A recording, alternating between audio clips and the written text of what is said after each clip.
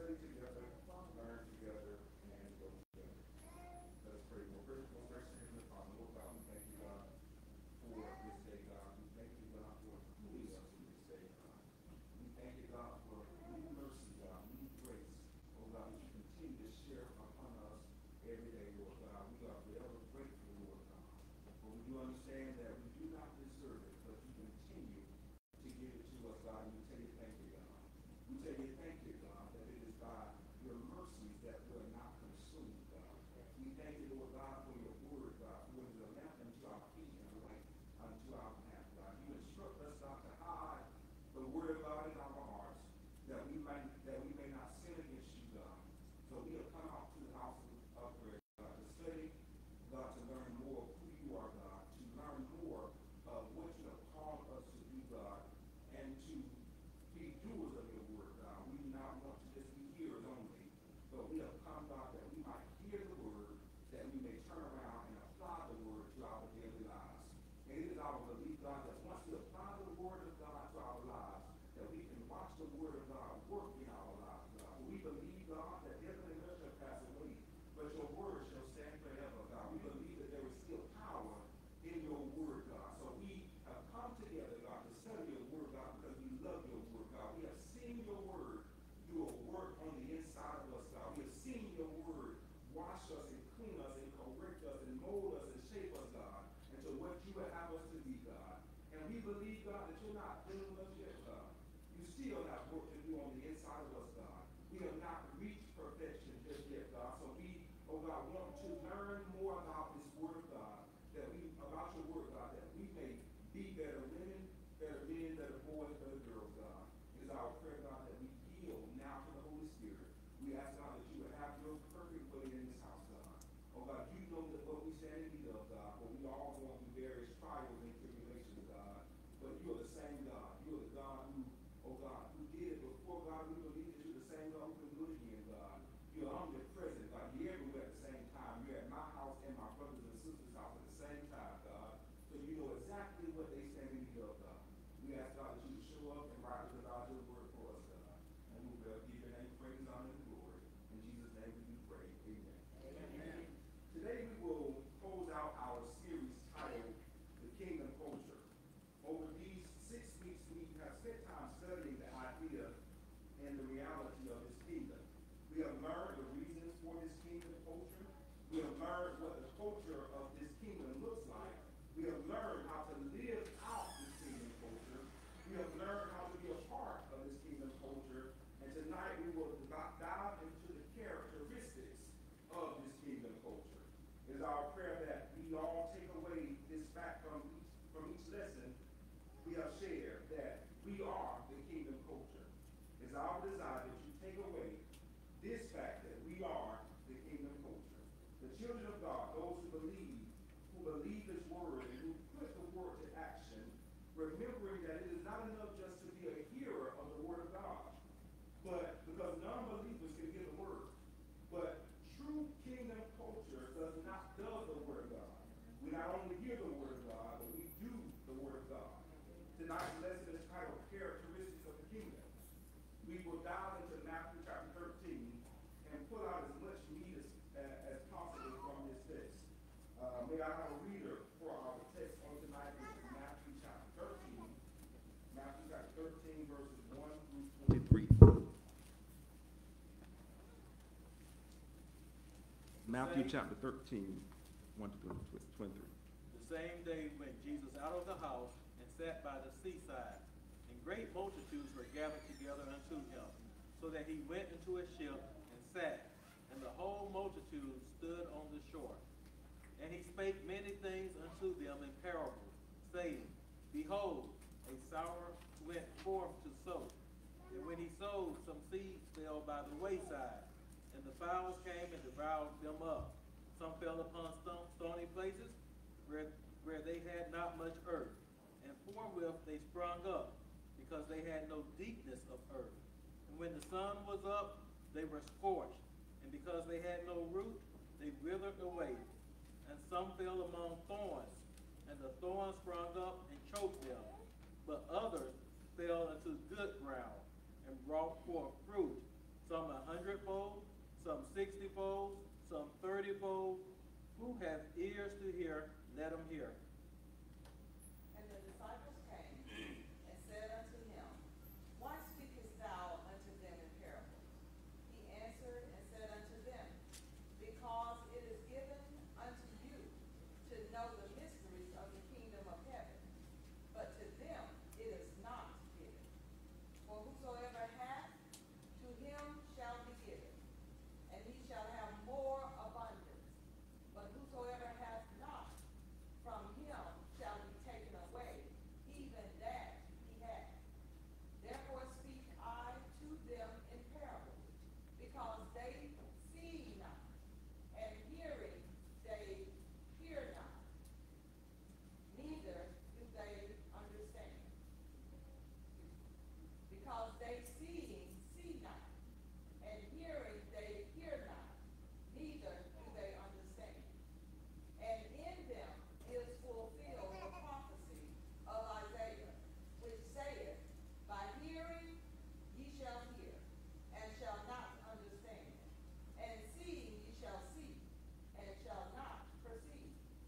For this people's heart is waxed gross, and their ears are dull of hearing, and their eyes they have closed, lest at any time they should see with their eyes, and hear with their ears, and should understand with their heart, and should be converted, and I should heal them. But blessed are your eyes, for they see, and your ears, for they hear. For verily I say unto you, that many prophets and righteous men have desired to see those things which ye see, and have not seen them, and to hear those things which ye hear, and have not heard them. Hear ye therefore the parable of the sower. When anyone heareth the word of the kingdom, and understandeth it not, then cometh the wicked one, and catcheth away that which is sown in his heart. This is he which receives seed by the wayside. But he that receives the seed into stony places, the same is he that heareth the word, and anon with joy receiveth it. Yet hath he not root in himself, but dureth for a while. For when tribulation or persecution ariseth because of the word, by and by he is offended. He also that receiveth seed among the thorns is he that heareth the word, and the care of this world, and the deceitfulness of riches choke the word, and he become unfruitful. But he that receiveth seed into the good ground is he that heareth the word, and understandeth it, which also beareth fruit, and bringeth forth some an hundredfold, some 60, some 30. Amen. Amen. In this lesson, we will look at a few parables Jesus used to teach life-changing lessons. Parables are simple stories used to illustrate a moral or spiritual lesson. In our study, Jesus uses parables to describe the kingdom of heaven. These stories contain deep spiritual truths about the kingdom's work, how it grows, and the responsibility kingdom citizens have to it. Question: why do you think that Jesus used parables to teach about the kingdom? How might this method be effective in revealing and teaching truths? Again, that's a two-part question,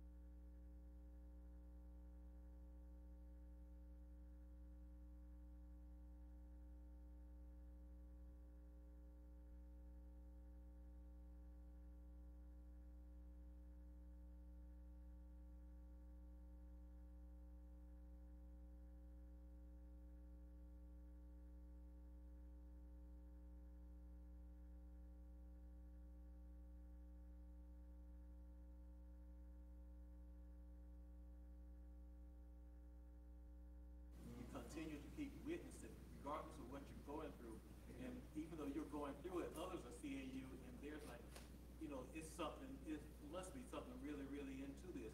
When I used to go do communion with the elderly, sick and the shut-in, and just seeing them, they're still praising. They're not, oh, my body, they're still praising. So that just shows me perseverance. We got to stand on God's word and God, what's going on around you, because heaven and earth shall pass away, but the word of God will stand forever. Hebrews said God's word is the same yesterday, today, and ever. And if you stand on God's word, you're on solid ground. And also, this has happened to me. I have just thought about and thinking, and in my thoughts, God has already answered the prayer before I even asked. Just a thought, not asking. And then thank you, understand? Yeah, we need to carry ourselves in a way as well that exemplify hope and faith, that we don't give up. We got to show that we have faith that Christ will do exactly what he said he will do. Even that's it. I love the example. I didn't even think about this, what this shared with us about, Paul's, going his side. Sometimes you have to continue to serve, even when you're going through. So often we let our situations and our circumstances get in the way of us come to church because I've been experiencing this. I'm sure we've all heard somebody say, I ain't been at church because I've been going through this and I've been going through the other. But this is the thing that we ought to be pressing our way out to. Amen. Persevering our way out to. And when they hear what God says, because I just believe that when you persevere, God sends a word directly for your situation. There's a word waiting on that. One of the things that comes to my mind is that Dr. River song of the saint, and that's for the sinner that fell down, but you got back up. And the world may know the situation of what you fell down in. Sometimes it is tough now, but you still got back up and continue to praise the Lord and continue to study his word and press on. Amen. Getting back up is perseverance. Amen. Because we do fall short. Amen. And we've fallen short more than one time. Amen. But we are reminded of the word of God that says that if you ask for forgiveness, that he's faithful and just to forgive you. Amen. It's got to be persistent. When you fall short, you got to know who to run to. Amen. Sometimes we run to the things of this world, but God is the one that we ought to be running to. Seeking forgiveness. And when we go to him, we have the best assurance that he's going to forgive us. He's going to wash us. He's going to clean us. He's going to re-strengthen us and put us back in the fight again. Amen. We need perseverance to be a part of the kingdom culture because living according to God's kingdom values, often involves challenges, sacrifices, and opposition. Jesus repeatedly taught that following him requires endurance, especially in a world that operates with different priorities and values. Amen. The Christian priorities and values often be different than the world priorities and values. Amen. Because, like the text says, the world has their own priorities. The world has their own values. But for the believer, the word of God ought to be a high priority. Studying the word of God ought to be a high priority. The things that the world sits high, money, fame, fortune, those things should not be high on the believer's priority list. But ours, what should be high on our list is being who God called us to be. Obeying the word of God should be high on the priority list for those who are believers. Amen. Here are a few reasons why perseverance is essential to the kingdom culture. The kingdom grows gradually. Jesus' parables, especially those of the mustard seed and the yeast, show that the kingdom of God often starts small and grows slowly.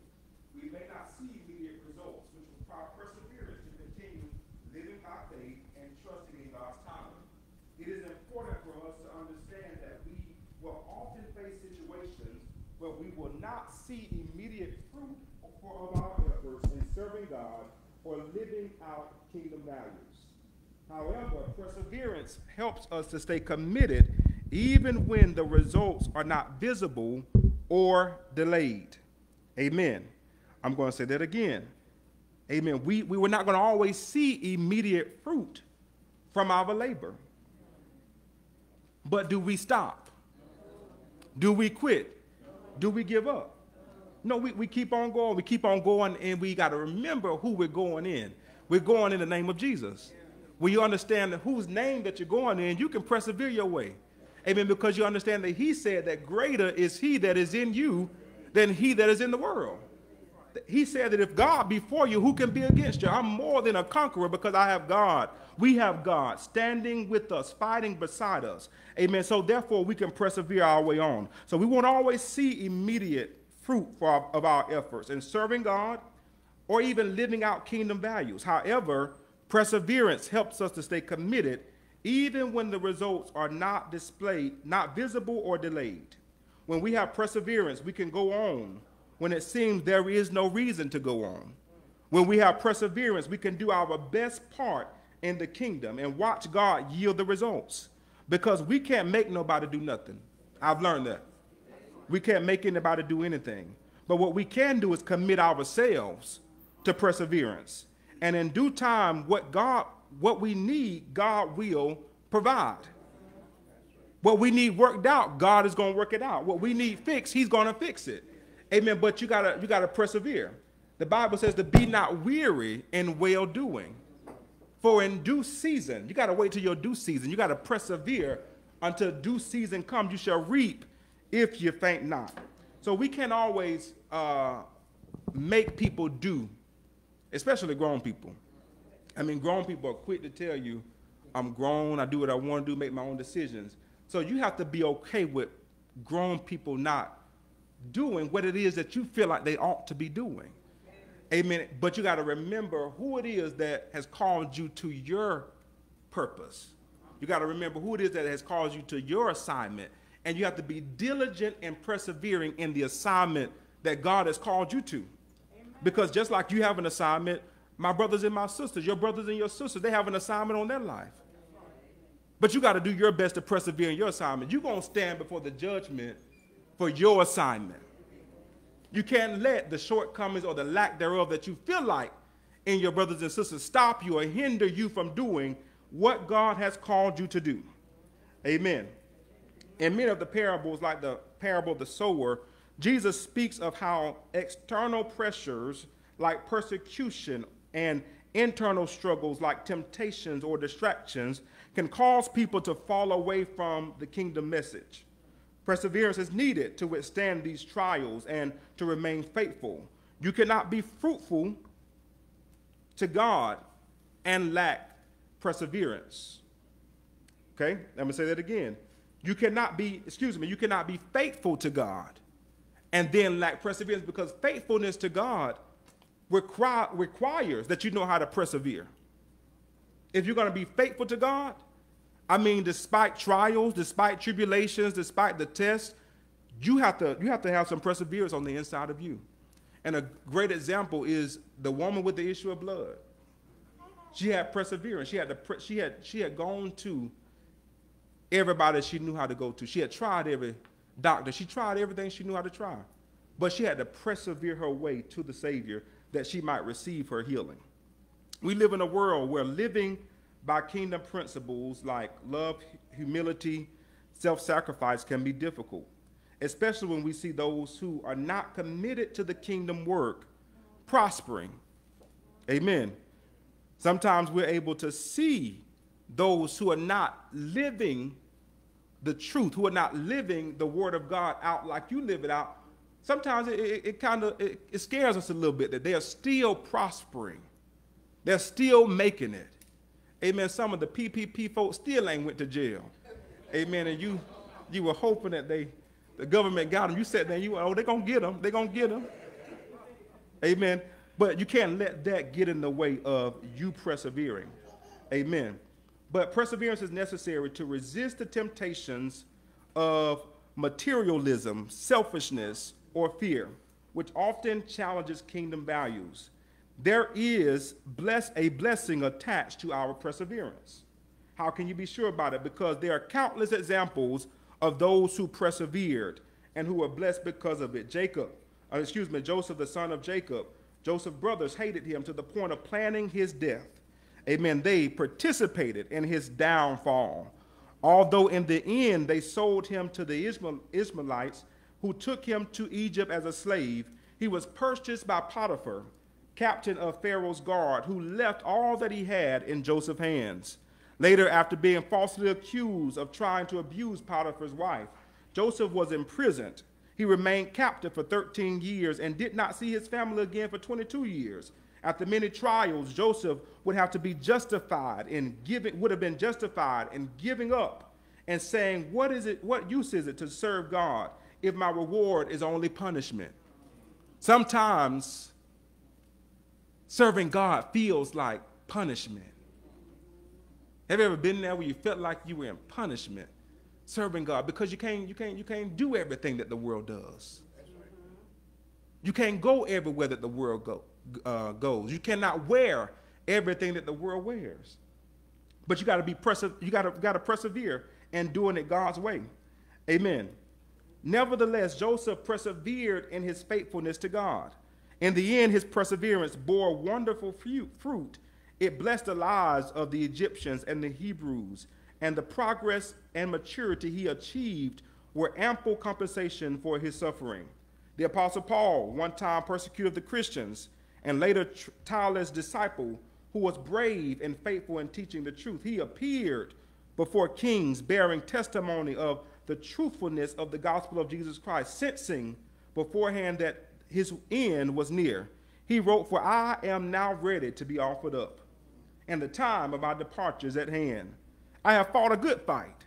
I have finished my course. I have kept the faith. Hence there is laid up for me a crown of righteousness, which the Lord, the righteous judge, shall give me at that day, and not only to me, but unto all them also that love his appearing." These individuals were all imperfect human beings living in a world of reality similar to ours. They had life challenges just like we had life challenges. They had struggles just like we have struggles. They faced real life opposition just like we face real life opposition, but they persevered. If they had given up in the process, they would have never experienced the blessing that was attached to their perseverance. If you're going to be committed to this thing called the kingdom culture, church, to your calling, to your purpose, to your assignment, you have to have perseverance. Because remember that the devil does not desire for us to operate to our fullest potential. Amen? It is not the devil's desire that you operate to your fullest potential. He is on an assignment every single day to stop the assignment of God on your life. But when you have perseverance, you learn that when the enemy comes in like a flood, the Spirit of the Lord will raise up a standard against him. Amen. And you can tell that the enemy that you can't stop me. You can't turn me. You cannot run me. And you can persevere your way through the attacks, through the distractions, through the reproaches, through the opposers, because the devil will send messengers, church. Amen. Just like God has messengers, God has angels, the devil has angels and messengers as well. Amen. And the devil will send those to distract you. The devil will send individuals to throw you off task and to throw you off focus. Amen. But you have to have enough willpower on the inside that says that I'm going to persevere my way through it. Yes. Amen. The parables of the hidden treasure teach that the kingdom is worth giving up everything. However, making such sacrifices requires perseverance. We are called to continually pursue God's kingdom, even when it requires letting go of things we value or when we are facing discomfort. Jesus taught that entering the kingdom of God is a narrow path, which means that it is not always easy or popular. Amen. This thing called being a Christian, a real Christian, is not always easy or popular. And you're going to often have to stand by yourself. That's right. Amen. And you're going to have to be okay with standing by yourself. Amen. You're going to have to be okay with some family members dropping by the wayside. You're going to have to be okay with some friends dropping by the wayside so that you may truly operate in your calling. Everybody don't understand, amen, your calling. They don't understand the sacrifices that come with the calling. Amen, because the calling comes with sacrifices. And everybody won't understand that you can't stay on the phone till 2 a.m. gossiping. They won't understand that. But you know what it is that God has called you to do. And you know what it takes to fulfill the assignment on your life. Amen. Others may not always understand it, but you have to persevere. Amen. Perseverance is vital because it aligns with the long-term growth and eternal value of the kingdom of God. Amen. The Holy Spirit is speaking to me. What would happen to the church of God if everybody made up in their mind they're going to persevere? That they're not going to let nothing get in their way. That I'm going with Jesus all the way. May have some disagreements, but that's not going to stop my perseverance. We may have some issues rise up, but that's not going to stop my perseverance. That's right. Some folks may leave and some folks are going to come, but that's still not going to stop my perseverance. What would happen if every member of the body make up in their mind that they're going to persevere? They're not going to let anything get in their way of serving God to their fullest potential. So often we say, we complain so much that we don't let perseverance have its perfect work on the inside of us. Because sister such and such is serving over this ministry, I'm not going to serve. But what about your perseverance to God? Does that matter? Does it matter who is the president over this ministry or the president over the other if my commitment is to God? Does it matter? It should not matter because, again, our commitment is to God. Our commitment is not to people. And often we commit to people without even knowing that we've committed to people. Because when I wake up with a made-up mind that I'm coming to the house to serve the Lord, folks ain't getting in my way. You can't allow people to get in your way because we wrestle not against flesh and blood. But against powers and wickedness that sits in high places. The devil will grab hold to anybody that he can grab hold to. And when you wake up in the morning with a well-made-up mind that I'm going in Jesus' name, you better know that the devil coming behind you in his name. But the first attack of the enemy, are you going to let that stop you from doing what it is? If I made up in my mind I'm going to the house to serve, the first... When you learn the devil, you learn his tactics. You know when the devil is attacking you. You know when the devil is trying to stop you. You know when the devil is trying to block you. Because we say it all the time, the devil tried to stop me from getting here, but I made it. Amen. So we have to really put our focus on who it is that we're persevering for. We're not persevering for people.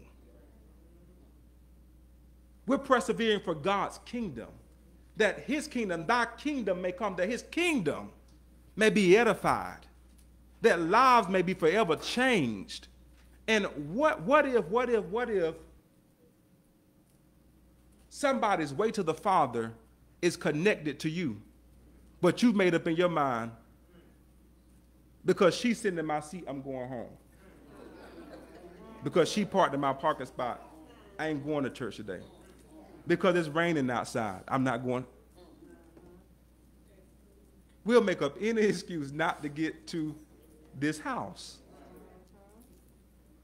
when we don't know who it is that we're committed to. Amen? Amen. Let's talk about the sower. The sower. The kingdom of God flourishes when there is a receptive and responsive heart. The parable of the sower highlights different types of hearts, which is referred to in the text as soils that receive the word of God, the seed, in the parable of the sower, Jesus describes 4 different types of soils, each representing a different response to the word of God. These soils illustrate the conditions of people's hearts and how they respond to the message of the kingdom. Amen. We got to make sure that our hearts are right and our hearts are ready and willing to serve. Amen. You can't serve. You can, but you're going to make a mess when your heart is not right and you're trying to do kingdom work. You're going to make a mess because your heart has to be your heart has to be right, and it has to be in the right place. Amen. Some seeds fell along the path, which is known as the hardened soil, and the birds came and ate it up. The path represents a hardened heart that is resistant to God's word, like seeds that cannot penetrate the compacted soil of a well-trodden path. The message of the kingdom doesn't take root. The birds eating the seed symbolizes the evil one, Satan, who quickly snatches away the word before it can begin to work in a person's heart. Amen. When you have a hardened heart, the word can't do no work. When your heart is hardened, when you already made up in your heart that if she say something to me, because we do this in church,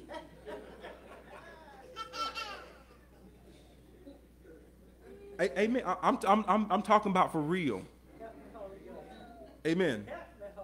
One of our members came up to me and she said that if such and such say something to me again, I'm a swing on her in church. We can't do that. We can't do that. When you've already made up in your heart that this is what you're going to do, this is going to be your response. You cannot have a hard heart. What we should be praying for is that God takes over.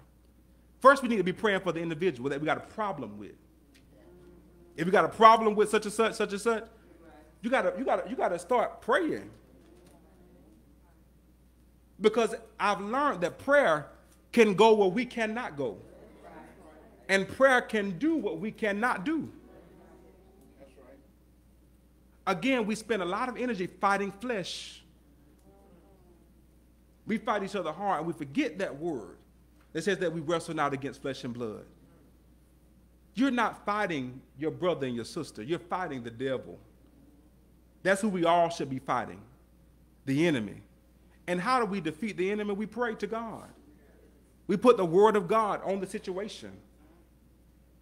But responding out of flesh is not going to get us anywhere. You got to have a soft heart. You can't have a hard heart because the word cannot take root in a hard heart. Amen? How? How is the word going to sink? And it cannot penetrate. So what's the reality, preacher? You're never going to hear the word of God when the preacher gets up and preaches what God has given if your heart is already hard.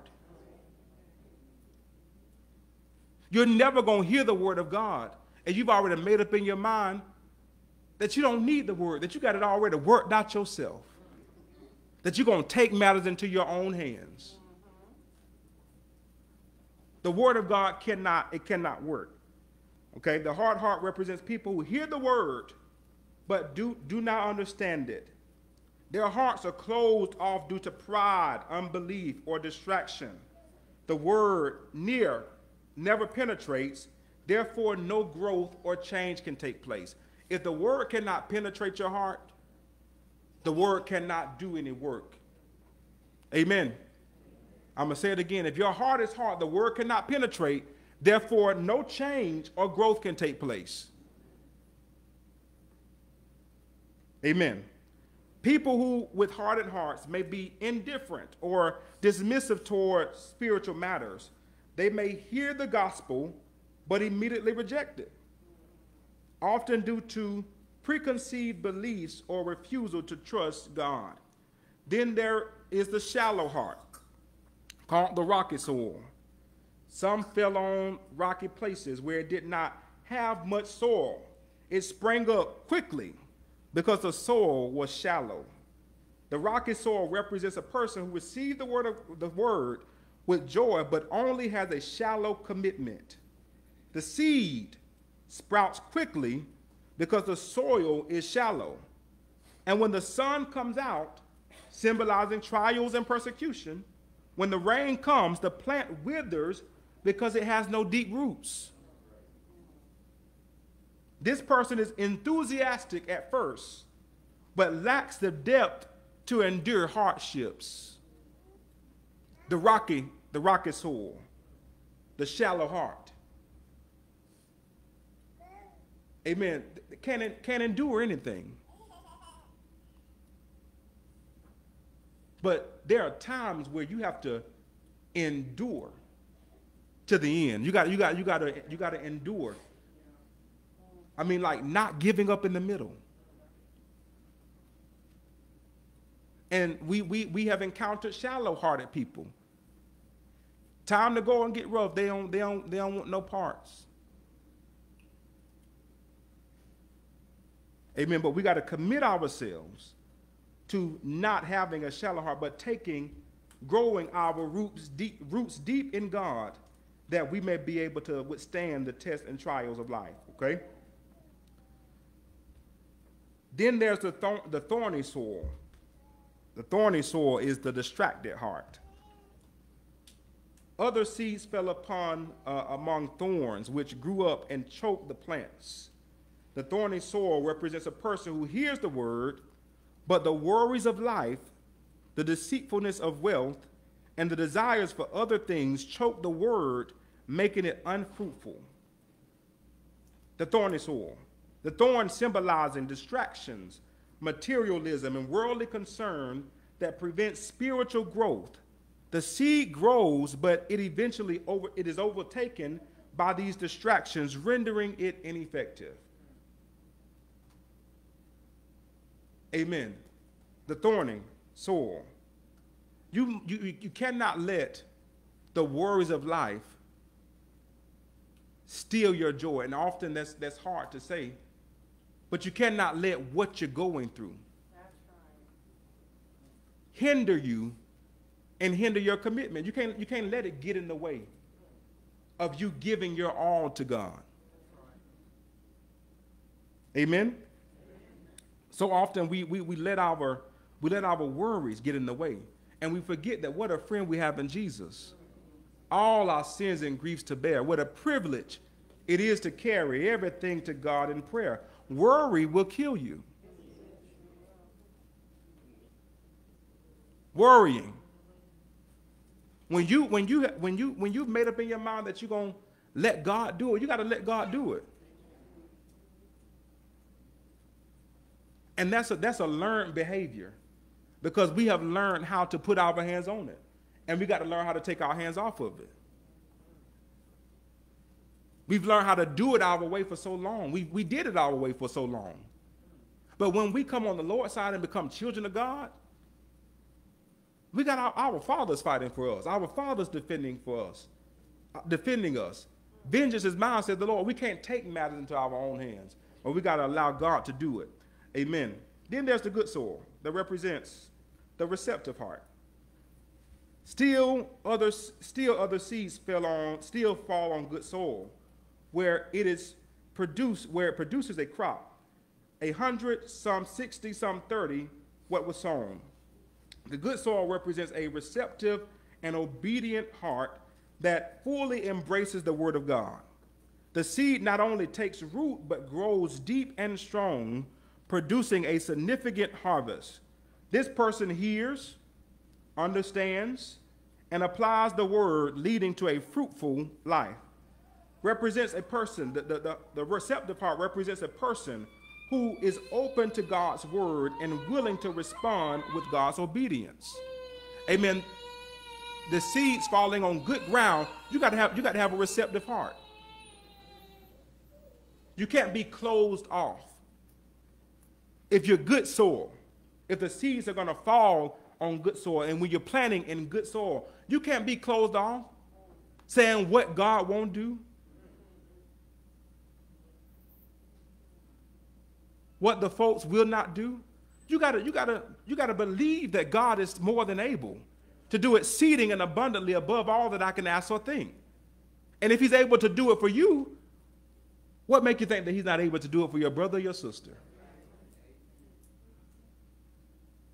Amen. You gotta commit yourself to being good soil, which is the receptive heart. The receptive heart knows how to take criticism.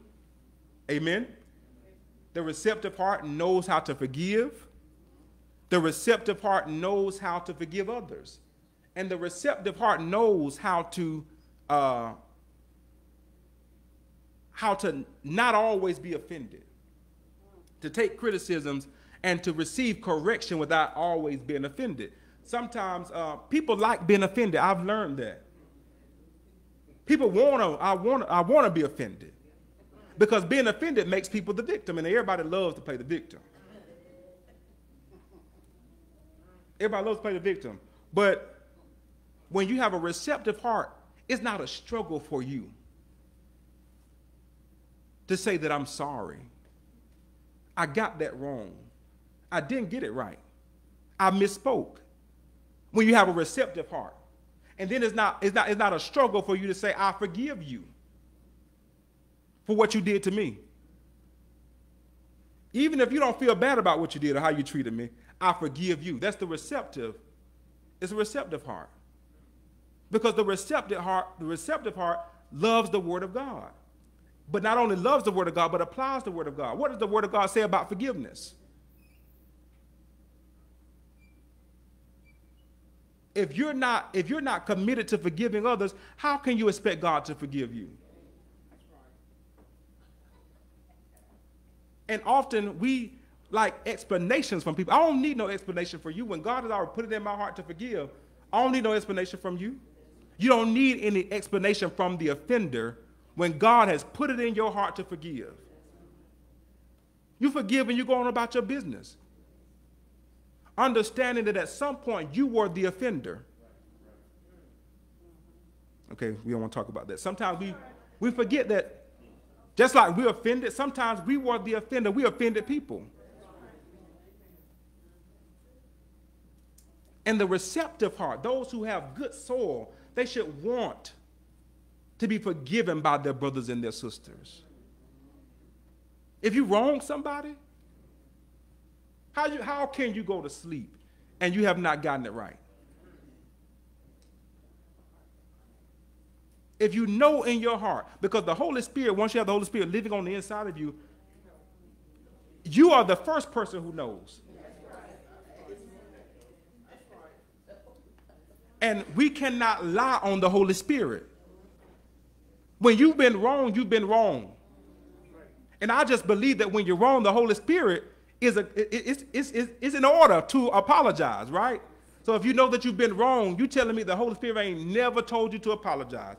And you know that you've been wrong. If you've been wrong and offended, the Holy Spirit is going to give you direction to correct your wrong. That's the order of the Holy Spirit, because it's not ever going to be in error. But when you have good soil, when you're rooted in good soil, you're committed to doing it God's way versus your way. It won't always be your way. Amen. These are all the different types of soils. Now, I'm going to ask you a question. This is rhetorical. You take this and you do what you want to do with it. You ain't got to tell nobody. Amen. But what type of soil are you? What type of soil are you? How, question before we leave, how can we, as the kingdom citizens, live a life committed to being good soil? How can we live a life committed to being good soil? Staying in God's word. Amen. We know his word, we can live by it. Amen. Take his word in every situation and matters of our life. Amen. I agree. Persevering. Persevering. Amen. Anybody else? Right. Say something. I was a widow at 21 years old, and I had a 9-month-old and a 2-year-old. They never did know this father because they were babies when his mom died. But all they knew was that picture they had made of it.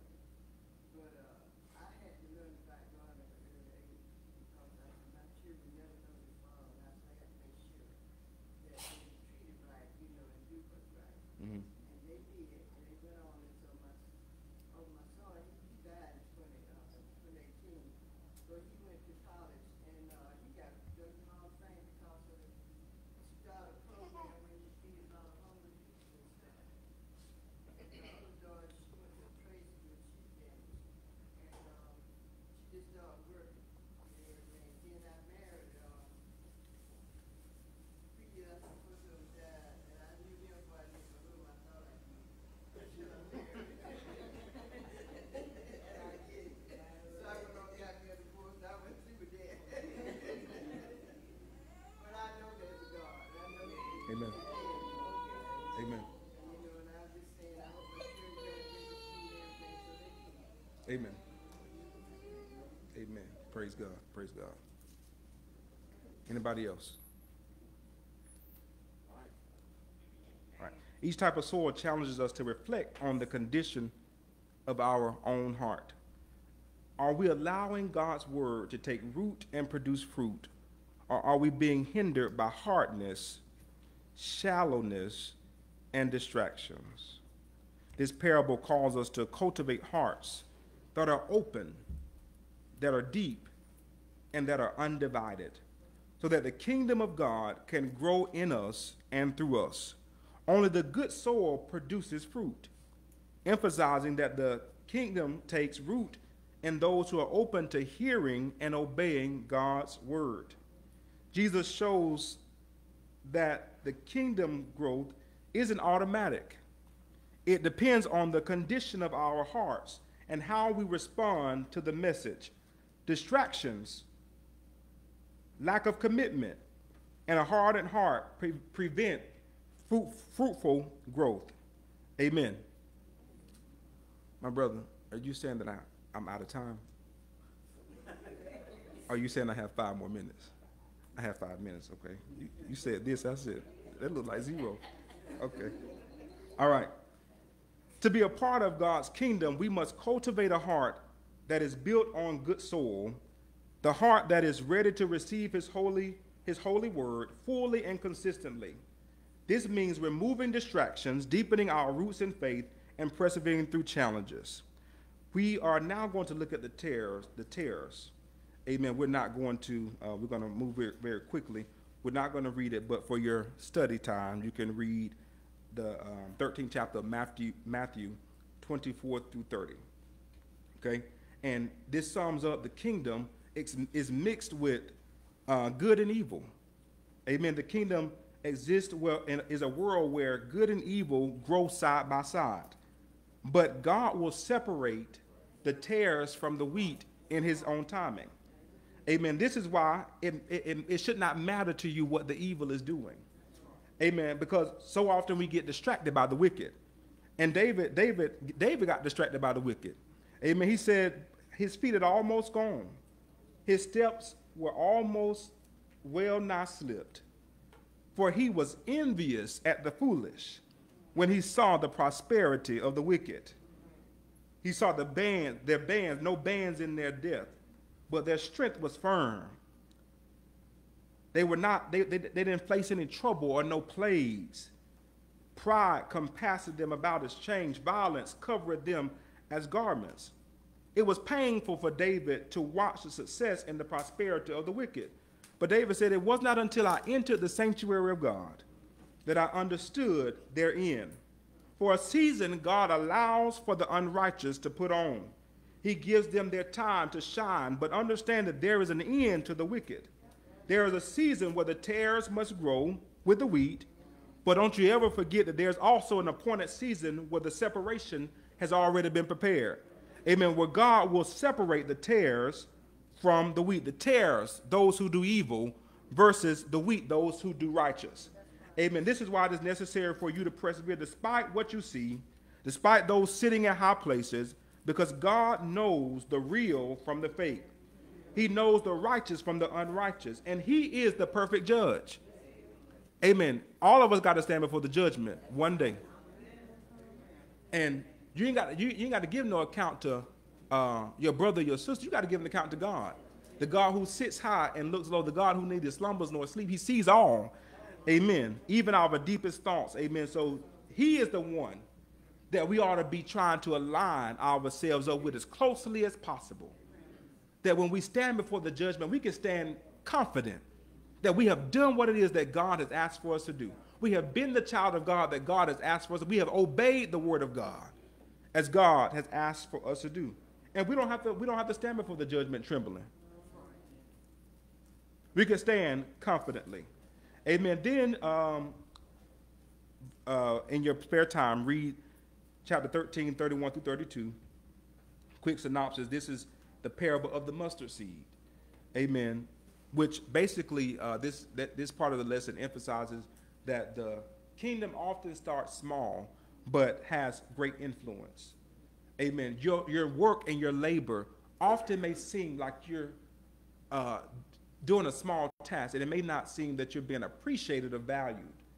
But understand that when you sow your seeds into good ground, there's going to be a good harvest. A seed starts small, but produces a harvest. So sometimes your small efforts, even just praying for your brothers and sisters, even when you don't have to give, when it's time to give at church, do what it is that you can do. Do what it is that you can do. Even if you cannot take your brother or sister, if they've been sick, if you can't take anything by their house, pray for them. Do what you can do, and God is going to bless your efforts. And before you know it, the thing that you consider small, God will make it.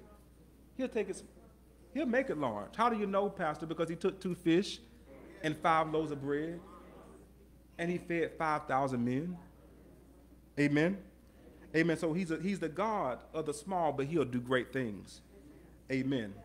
We submit this as our lesson titled, Seek First the Kingdom of God.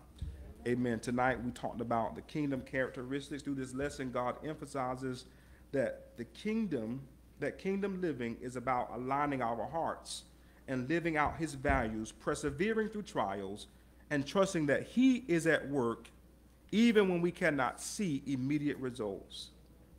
Just as like a farmer must be patient for harvest, we must too be patient, trusting that God is faithfully growing his kingdom in us and through us. Amen. Most gracious and heavenly Father, Lord God, we thank you for this lesson that taught us, God, about characteristics of the kingdom, that we must learn how to persevere, even when the going gets tough and the going gets rough, when trials come and the hills come, when the obstacles present themselves and the challenges arise, God, we must be persistent in perseverance. So it is our prayer, our sincere prayer, God, that you would teach us, God, because sometimes we don't know how to persevere our way through the troubles of life. But God, we ask, God, that you would stand with us, stand beside us, God. Help us to persevere our way through, God. Help us to look up in a steadfast hope, God. Help us to keep our eyes focused on you, God. Help us, oh God, to look to the hills from which cometh all of our help. For truly all of our help cometh from you. Oh God, we ask, God, that you would continue, God, to grow us in your word. Oh God, lead us and guide us every day, God. Make us who you want us to be, God. Oh God, and then help us, God, to recommit ourselves to you, Lord God, to holy living, to righteousness, God. Help us, God. We can't do it by ourselves because you know, God, that we're still wrapped up in our flesh. But we have the helper, God. You are our helper. Oh God, we can lean on you, God, when we're weak, and you're going to be our strength, God. We can lean on you when we lack, God, and you're going to be the provision. Oh God, we thank you, God, now for who you are, who you've been, and who you're going to always be. We pray for safe travel back to our stay places. In the Master's name of Jesus Christ, we do pray. Amen. Amen. Amen. Amen.